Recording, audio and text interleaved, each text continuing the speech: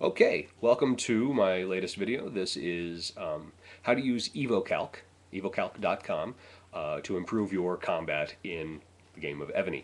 That is the link for this is going to be right here, evocalc.com. That stands for Evony Calculator. For those of you who are a little slower, keep those helmets on, people. I have a computer opened up over here with Evony with Evocalc on it because it's a lot easier for me to explain what I'm seeing when I do this. I also don't know how to do screen captures that go into this, and if you know, please don't tell me because I don't care. Because I'm not going to integrate that into my limited technological knowledge. So, we've all used, or most of us have used, and then very disappointed with the little calculator thing that's in the rally point because it lies to you, and we all know that it lies. If you don't know that it lies, it lies. This is a much better version of that because it takes into account technology and heroes. So you go in here, you type, and you scroll down past the ads at the top, click on them to make it free forever. Of course, I'm not connected to these people in any way. I'm not going to get money from telling you how to do this, but we know how this works. Everything's ad-based nowadays. You're going to see, on the far left, you're going to see two columns. One says attacker, one says defender.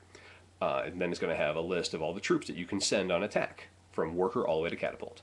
Next to that is defender. It's going to have from worker all the way to catapult, and then wall defenses. It has a number slot for archer's tower, just like the rest of your troops, and then it has check marks for traps, abatis, rolling logs, and defensive trebuchets. If those are at the place you're attacking, or if you have them, you click them. If you have archer's towers, or they have archer's towers, you put that in. Obviously, this works well for defense and for attack. So if you're getting attacked, you put in your information, you put in the attacker's information, you know what you can survive. If you're attacking, vice versa, you know what you can kill.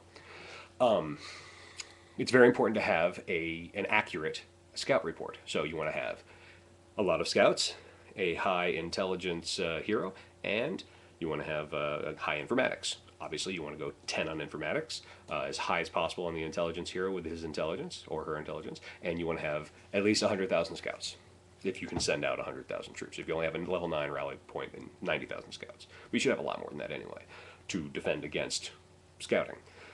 So get it, send the stuff out, get a scout report. If you can't do it, get someone in your alliance to scout them for you. Okay? Because what you need to have to make this really work is troops defending the city and the technologies of the city. It's nice to have the hero information as well because there's a spot for you to put the hero attack in. That is the attack attribute of the hero, not the level of the hero. So if it's level 97 with an attack of 160, making a base of 63, quick math, you're going to not put in 97, you're not going to put in 63, you're going to put in 160, the actual attack attribute. So you're going to put in all of the attacking troops for each spot. Worker, 0, warrior, 40,000, scout, 0, pikeman, 0, whatever you're going to send, all the way down. Defender, you put in everything that's there. If his walls are open. If his walls are not open, if you know for a fact that his walls aren't open and he's not online, he's ripe for just hitting once, plundering, taking all of his stuff, don't put anything in there because this is going to factor it in as though all the troops were fighting. You just put his wall defenses in then. If you want to see, you can do it twice. Do it once without any of the troops, and you can see what happens if he hits his walls. And then you do it once again, you put all the troops in and the walls, and you see what will happen if he happens to open his gates at the last second, if you were maybe following my getting attack video, which is always something you should check. So you got all that information. The next two columns are attacker and defender again, and these are technologies. There's hero attack level, where you put your not level, but attribute of your attacking hero and the defending hero, or your defending hero and his attack. Remember that on defense, the highest attack hero in the city at the time who is not mayor does the defenses. Then you're going to put in, there's spots for it, military tradition, ironworking, compass, horseback riding, archery, medicine, and then on defense you also add in engineering and walls. For those of you who don't know and don't do it, it drives me completely insane when I see people who are on my side that have an engineering that's really low. And it makes me really happy when I see people that I'm trying to kill that have an engineering that's really low. Engineering helps with wall defense, makes your walls stronger. To play around with this, go to this link here on Evonypedia. It's a wall calculator, and you'll see, just adjust the engineering level and you'll see what happens. All right, it's really cool. So, You're going to put in the military tradition, yada yada yada, for yourself, and then for them, and it's going to factor everything in, do all the math, all the fun stuff. This is sign language for math, I guess. For those of you who actually use sign language, I'm terribly sorry for butchering your language. You're going to put all the information in. Once you got everything, there's a button at the top and a button at the bottom, and they both are the exact same thing. It's called move and attack.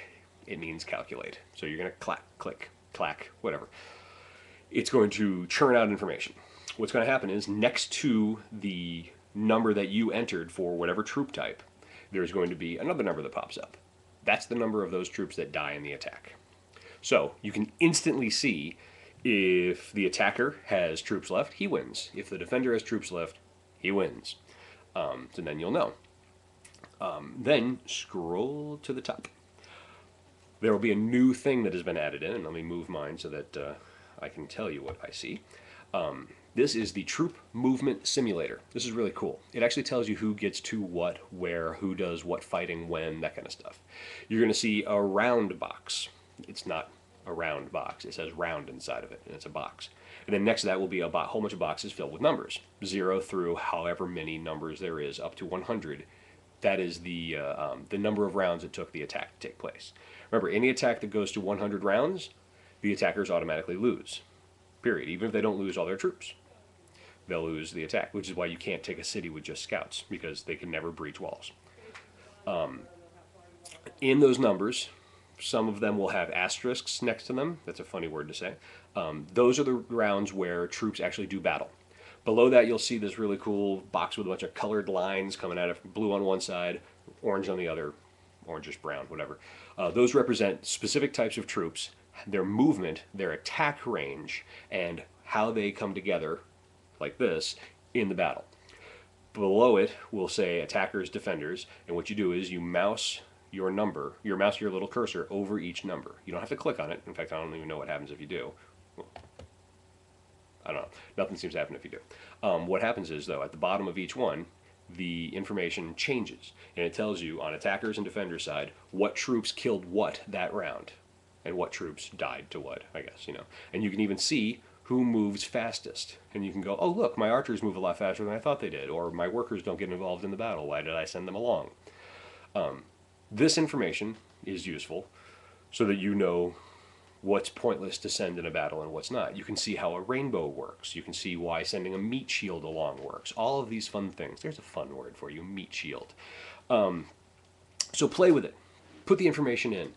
Spend some time fiddling around going, oh, what happens if I did this? What happens if I did that? You can actually put in your defense information, and you can see what kind of attacks you can survive. It's kind of fun. If you log in with any type of Gmail login account information, it will store your technology information. So you don't have to enter it in all the time. It's not like it's a big deal, but still, it's kind of cool. It knows who you are. I know plenty of people who use this, and when they do, you know, they win.